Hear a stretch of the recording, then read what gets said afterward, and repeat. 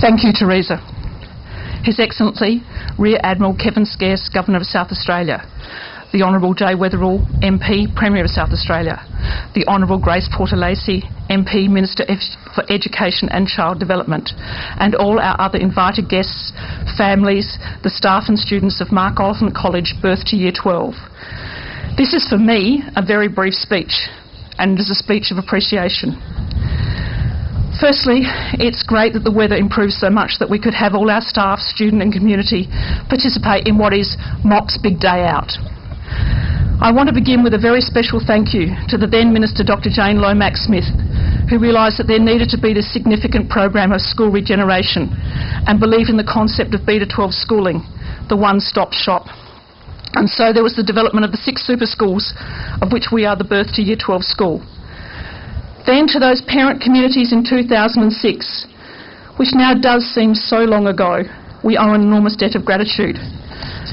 Those parents voted to close schools which in many cases they and their families had sent their children to for generations, some since the early 60s and in the case of Smith Creek since 1877.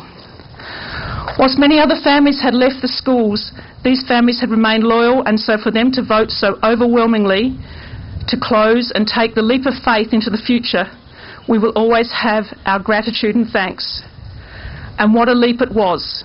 It seemed at times an eternity until the site was confirmed, the Public-Private Partnership Consortium Pinnacle appointed, the designs approved, the land cleared, and it was May 2011 before we all got to move to this, our amazing new school.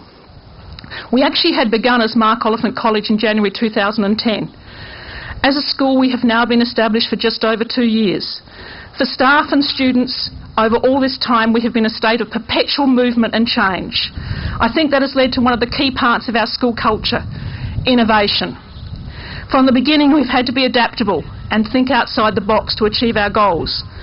Not only did we have a new school with new ideas about design, but even before we moved on site we knew we had to accommodate different enrolment trends, the changes in the curriculum and of course the ICT developments, etc., etc.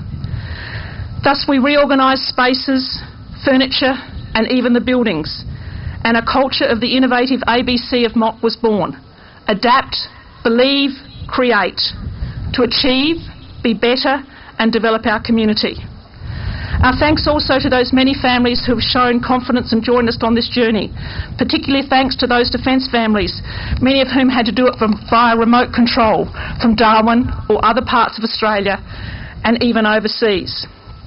Another family that must be acknowledged is that of Sir Mark, who so generously allowed us to use his name. Now to the staff. My sincere thanks to those who began this amazing journey in 2010 and those who have joined us since.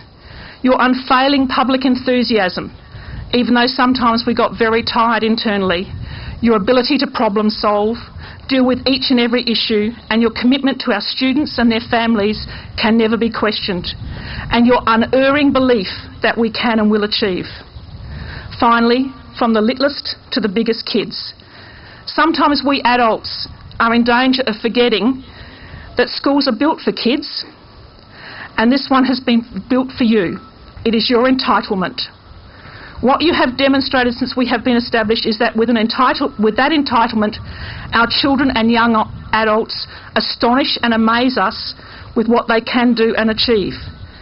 I am confident that over the rest of my tenure we will see this continually increase and well beyond that.